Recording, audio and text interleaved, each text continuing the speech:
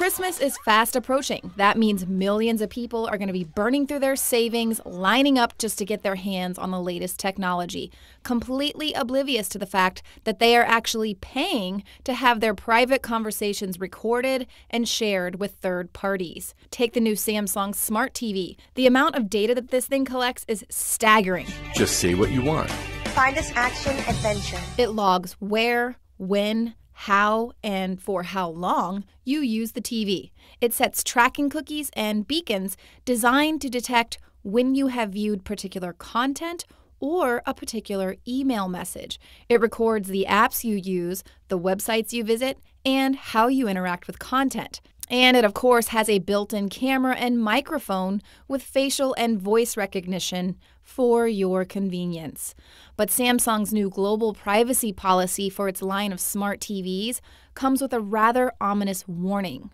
Please be aware that if your spoken words include personal or other sensitive information, that information will be among the data that's captured and transmitted to a third party.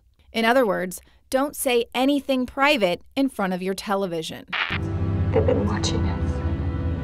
I can feel it. Now, writing about the privacy policy for Salon.com, Michael Price writes, "I do not doubt that this data is important to providing customized content and convenience, but it's also incredibly personal, constitutionally protected information that should not be for sale to advertisers and should require a warrant for law enforcement to access. There's no need for the FBI to bug your living room. You'll do it yourself." In 2 years' time, the stuff that this Samsung TV can do will be old news. What's wrong?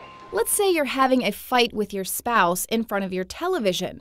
Well, that camera and microphone that's been surreptitiously recording all of your private conversations and scanning your body language can now send that information to third-party advertisers so that they can air a perfectly timed commercial suggesting some SSRIs. For them, it's all about targeted advertising. But for the surveillance apparatus, it's about complete information control.